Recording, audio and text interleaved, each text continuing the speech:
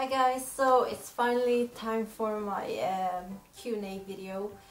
So I don't know how long this will be. I got a list of a lot of questions, and it's like not even all the questions that I got. I got quite a lot of questions, but I managed to pick some that I really wanted to answer, and I might just make like different parts, like part 1 and part 2.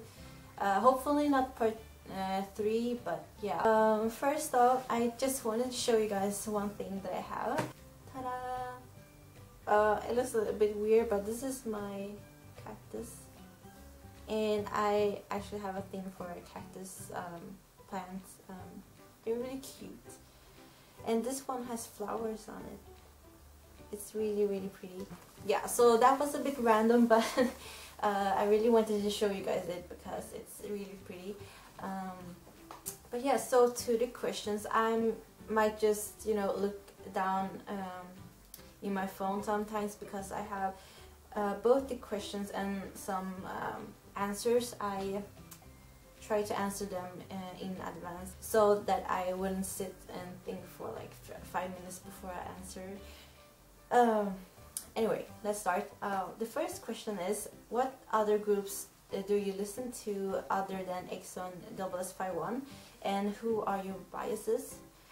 So I listen to a lot of different groups, but mainly EXO and SS51.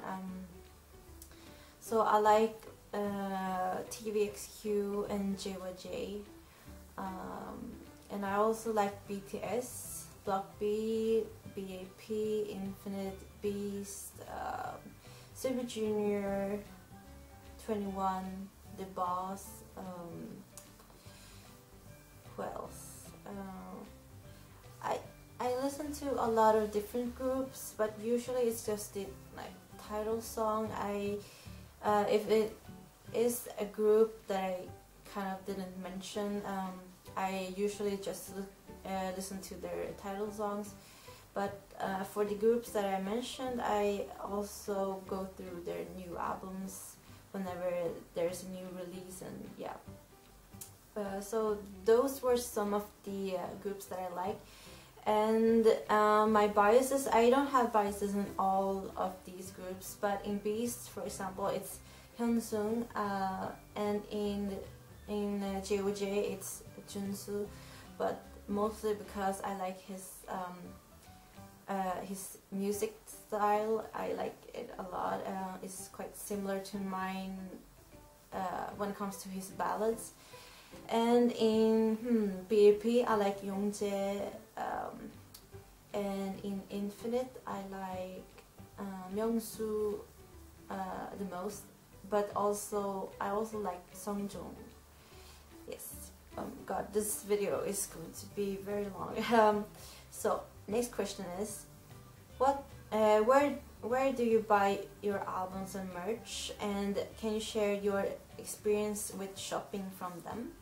So I actually have a K-pop online store review on my Tumblr blog, so I'll post the link down below in the description box so you can read the full detailed version of this short answer. But yeah, I'm buying from DVD Heaven, K-pop Town, K-pop Mart, and Yes Asia, and also eBay and sometimes K-Star Goods.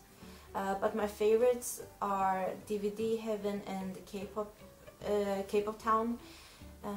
But my absolute favorite is DVD Heaven because they provide such a good service, and I really like how they package all their stuff, always in a cardboard box with a lot of protective bubble wrap. So yeah, and they're also one of the cheapest one, in my opinion, depending on how much you buy.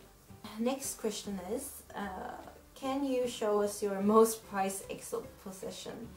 And I actually didn't know if I had one, but I guess the most expensive one one of the most expensive things that I have is my Chris Mama version A card, the Korean press one. It's in my binder. I'm too lazy to pick it out, but I consider it as one of my most prized items because it's so rare and very expensive. Though I managed to like trade for him, so yeah, it didn't cost me as much as it would have if I decided to get it in another way. How did you know about K-pop, and what was your first song / group? I started to hear a lot of K-pop mid 2009, around, yeah. So one of the first songs that I heard was Super Junior's Sorry Sorry. I started to listen to more Super Junior songs, and I guess I became a fan. I still am a fan, but it wasn't before I started to watch Korean dramas, and I started to watch Boys Over Flowers, and through that drama I got to learn about Hyunjin, and through him I got to learn about Jessie, and that's when I really fell in love with K-pop. So I guess it was late 2009 that I really started to like K-pop, and the first groups that I liked were Super Junior and Jessie, but it was obviously Jessie who made me stay, yeah, and experience a lot of different groups and such. Whose concert have you seen? So I only been to 2 concerts in my whole life, I think, like that I really enjoyed, and it's Vic's concert that was in November last year here in Stockholm, Sweden, and the second concert that I attended was Park Jung-min's concert in Paris that I went to just recently. So yeah, I've only been to 2 different concerts, and I don't really know if you can consider it as concerts.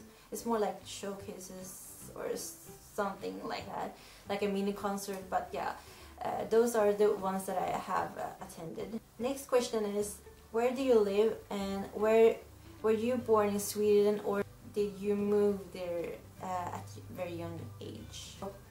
Like it says in the second question, I live in Sweden. Sweden is in Europe. It's a Scandinavian country, north of Europe.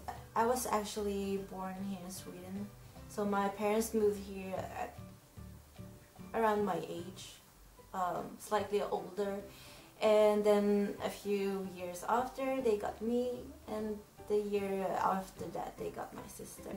I consider myself as a Swedish person as well, but I also consider myself as an Asian as well. So yeah. How long have you been collecting albums, and which album was your first K-pop album? So I bought my first K-pop album in 2009. So my first K-pop album that I got was the Jessie Rebirth album, the limited one. And I guess I've been collecting ever since then, only that I actually started collecting for real, like a true collector, when I started sort of opening this K-pop YouTube channel. Yeah, that was the year, I think it was mid 2011. So I started to, you know, buy a lot of albums by then, and at that time, and then I eventually opened my channel during 2012. So yeah, I've been collecting for around 2 years or so, like for real. And then only last year I decided to only focus on WS41 and EXO. The next question is K-pop popular at your school? There's a problem with this question because I don't really know, since I'm a university student, so there are quite a lot of people there at the university. But my guesses are that it's not that popular just because there isn't enough of exposure to this music. K-pop is very limited, and not a lot of people know about it. It's a subculture here in Sweden, like a very small subculture, but it's growing and more people know about it. But I can't really say that it's popular because there aren't that many that actually know about K-pop. So yeah. How often do you go online to see if there is new K-pop items that you want to buy? This question, I actually go online every day, and I basically check the different online shops every day for new stuff. It's mainly because of habits. Since I've been doing it quite a lot, I tend to check the online shops every day. Yeah, so it's quite weird of me. What's the most difficult thing when you film your unboxing videos? So the major problem that I have is to have good lighting, or the light in my room is really, it's not that bad, but my camera, I can't really film it when it's dark. I'm mainly trying to film when there is sunlight outside, and yeah, because my lamp isn't good enough. What's your EXO bias list? Okay, the thing is, having a bias list in EXO of EXO is really difficult. I kind of wanted to make this a separate video, but I will try to answer this shortly.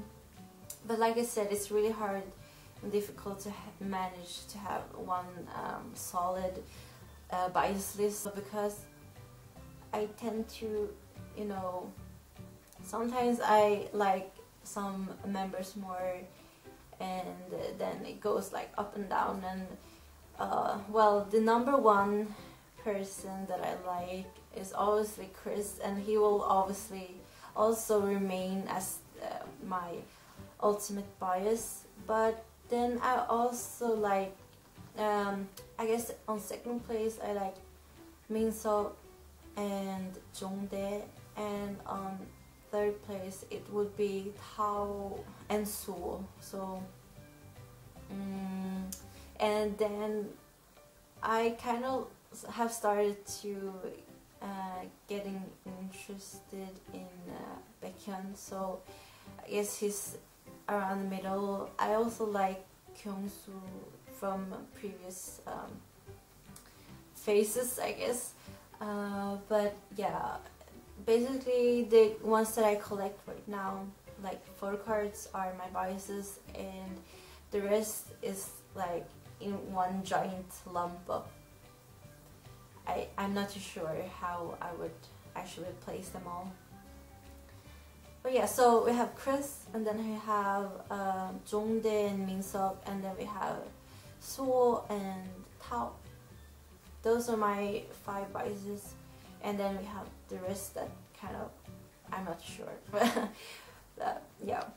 What do you think your life would be without K-pop? That's kind of easy actually.